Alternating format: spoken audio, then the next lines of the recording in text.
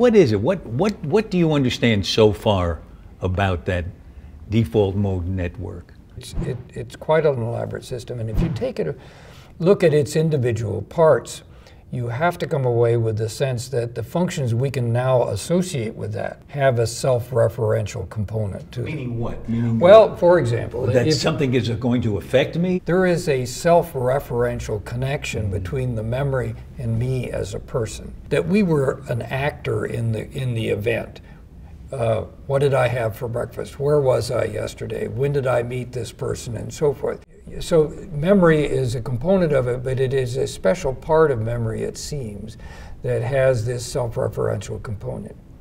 Something else that is very important, if you then leap to the front of the default mode network, one of the distinguishing features are the areas there that are very often associated in general with emotion, but more specifically about the evaluation of incoming information to the brain. Is this good? Is this bad? Is this dangerous? And whatever. And it would be based on previous experience? Almost for sure. And actually, it has also been associated with the mental state of other people. In other words, this theory of mind. That, the default mode network is involved in the theory of mind? It's some suggestion that it might be. In other words, your beliefs, desires, and intentions are very important to me, or should be. How do you cope with knowing that about the default network?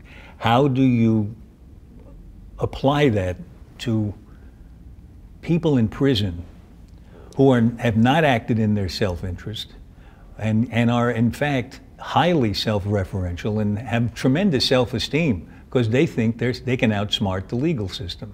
They think, well, if I do it right, I'm not going to get caught. When you then look at how the default mode network, in fact, was discovered, was in a context in which people were engaged in a task that wasn't self-referential, that it caused them to essentially lose themselves in the task. And so the network sort of damped down. Damped down. Yes. And so there is this give and take. Then you come into a situation where you have people that act as if they lack self-control, they're impulsive and the like. The question maybe like the boy in our story. Yes. Okay. The question then comes up, well, how is this set of affairs working for him? In other words, when he's in this challenging situation, was he able to give himself the time to look at the circumstances and realize the consequences of what he was doing? Well, obviously he didn't. He did what I think one might say was a reflexive, if not impulsive act. He heard something, saw something, spun around, pulled the trigger, and somebody was gravely injured. But it's the question then, what was governing that kind of behavior? Who was in control at that point? Well, now here's the part that I don't get. If the default mode network is acting when you have less control over your impulse, but the default mode network is the one that keeps you regulated, keeps you aware of what's good and bad for you in terms of other people and in terms of your own well-being,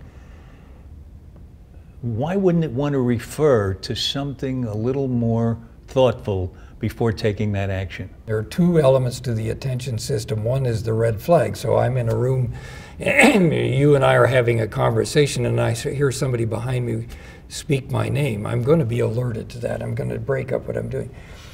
Now, I think the trick is with self-control and impulsivity is what is the balance between these two? How are they lined up in terms of their relationship with each other? And it's there that self-control emerges. It isn't that even in the impulsive, incarcerated juvenile that their default mode network doesn't go about business as usual.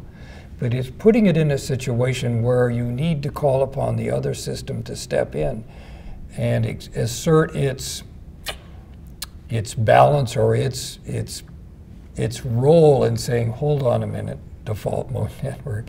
Let's take a look here at what's going on. That balance is somehow or other not set right.